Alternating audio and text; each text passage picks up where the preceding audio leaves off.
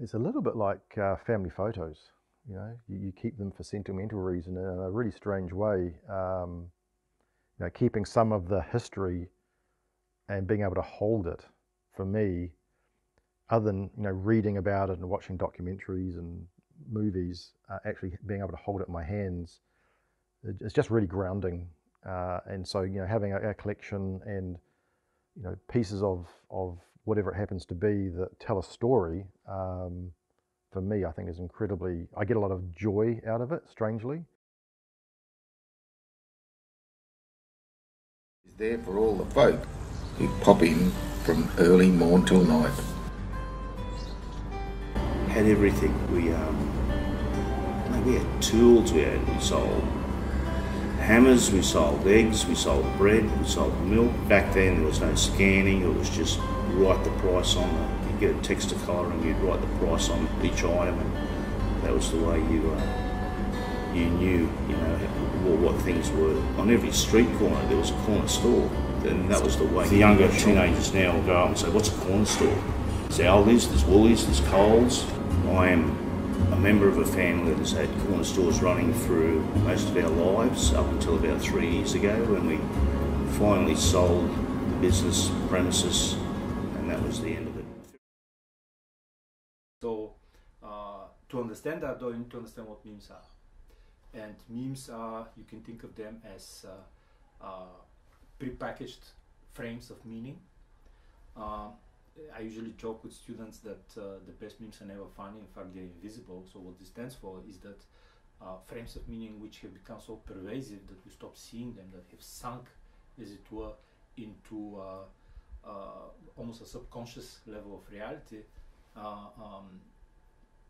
become invisible, but their power is therefore increased because we don't really challenge them.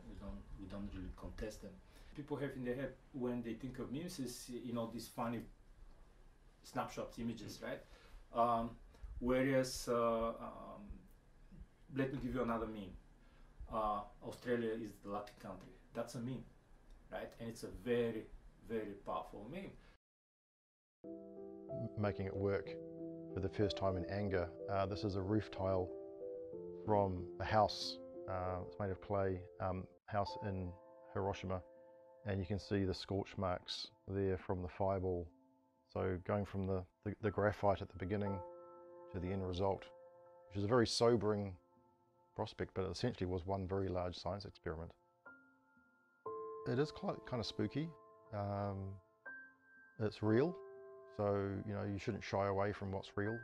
History's there for a reason, to teach us lessons, but it is certainly very sobering when you think that if it can do that to a clay roof tile, imagine what that can do to people.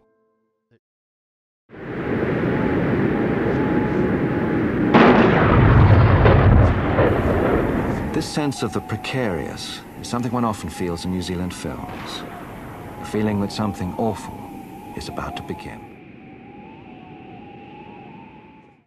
But it also seems to me that this lonely road through this indifferent landscape, this isolated space, is the story of cinema in New Zealand itself.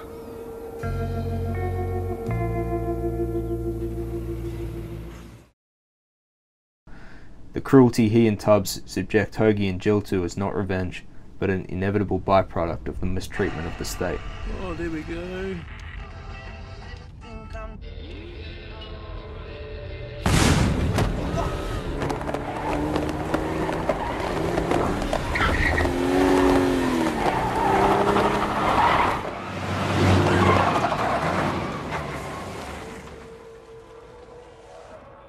There is no refuge from our collective settler anxiety on this lonely road, far from the cities and suburbs we have constructed to convince ourselves that we claim dominion over this harsh land, and that we have nothing to fear.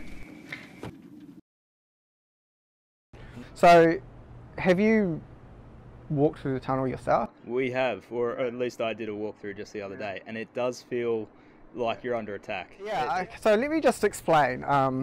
It's really freaking loud, it's an enclosed tunnel, and when you're like a pedestrian, like right there outside the car, you hear it, and it's bouncing off the thing, and like, it's just so inconsiderate to all the people who are going through the tunnel and they're in there for an extended period of time, walk through the tunnel during a busy time of day without headphones and see what it's like.